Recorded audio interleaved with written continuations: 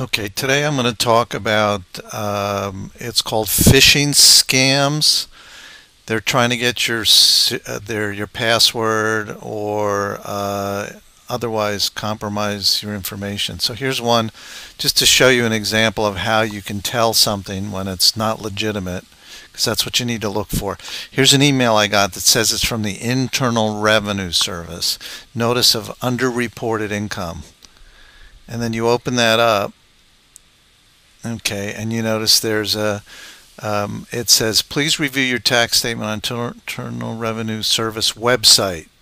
So they want you to click here to go see what this is. It's a fraud application. Now the way you tell that this is not legit and not from the IRS, because if you look at the email address it came from, it says no reply irs.gov. So you would think, okay, you know,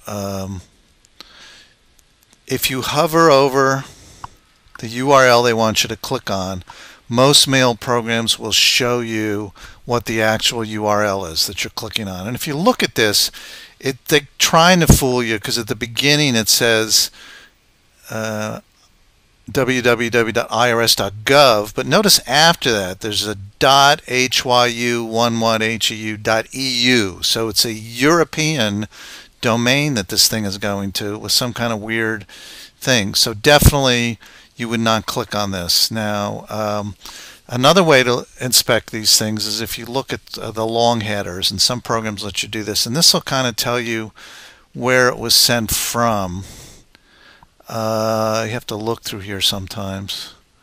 See, this is what filtered it. See, it's actually came from a railtrans.com.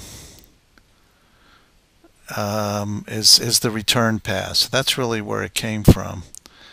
And again, they put up here that it was from irs.gov, thinking that you would be fooled.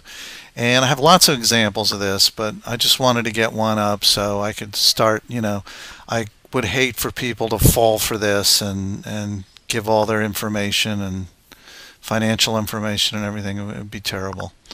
So anyway, that's it.